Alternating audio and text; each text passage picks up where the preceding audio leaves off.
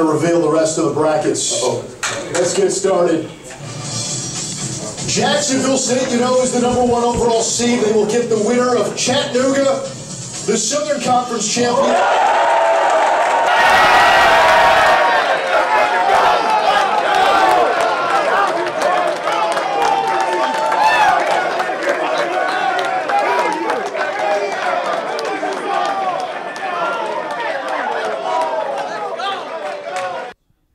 Here with head football coach Joe Moorhead of the Fordham football team. Coach, you find out first-round opponent Chattanooga in the FCS playoffs. How are you feeling right now to hear your name once again called for the third straight year? No, I feel ecstatic. It's tremendous for our kids, and you know, certainly Chattanooga wasn't one that we were anticipating, but it's great. I mean, they're a great football program.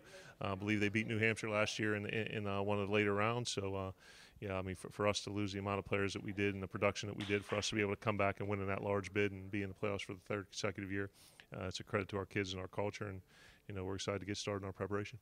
First time in 3 years you guys will start on the road in the first round. Is there any different mentality having that first game on the road, especially after having the bye week this past week? Yeah, it'll be a little bit different for us, you know, facing Sacred Heart the past 2 years at home and then having to go on the road against Towson in New Hampshire. You know, it'll be something we'll just have to adjust to. It won't change our preparation Tuesday, Wednesday, Thursday, but obviously, you know, having to get on a plane, get down there, and you know, switch some more things around itinerary-wise will be a bit of a change, but you know, it'll be a welcome change. It's a great spot to be in. With that bye week, you're able to get healthy, where Chattanooga had to play Florida State this past week.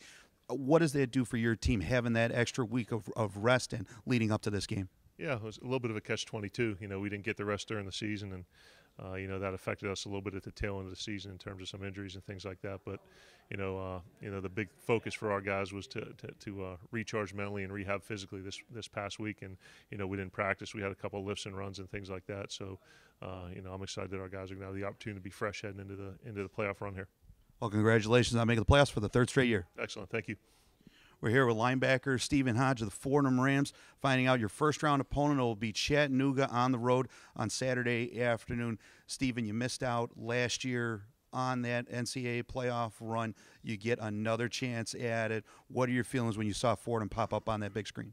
Definitely relieved that we got the at-large bid. Very excited. Get to play Chattanooga down there after Thanksgiving, so pretty pumped about that. One of the more experienced players on this team. You guys lost so much from last year to this year.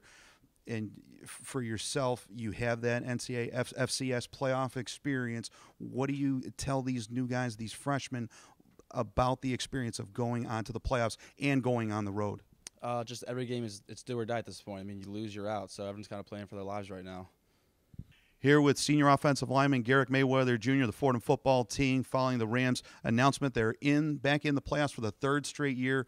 First-round matchup against Chattanooga. Garrick, what were your feelings when you saw Fordham come up there?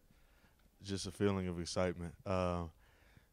It's a blessing to be able to play more football in November, past Thanksgiving, anytime. So, you know, just really happy that we got the at-large bid and we're able to now we can play more football, you know.